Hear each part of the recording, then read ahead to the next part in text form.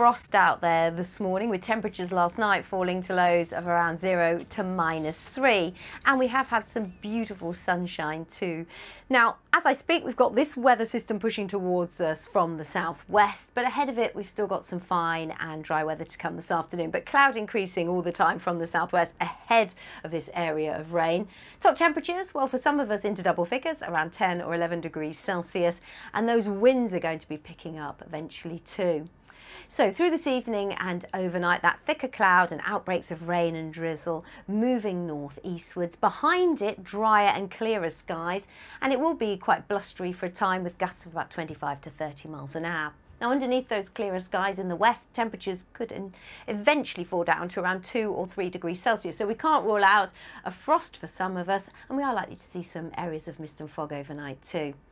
So tomorrow, the system responsible for the overnight rain steadily pulls away onto the near continent.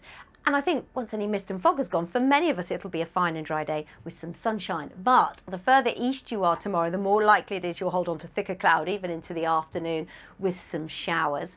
Temperatures again for many of us tomorrow up to about 10 or 11 degrees Celsius, and we're back to light winds.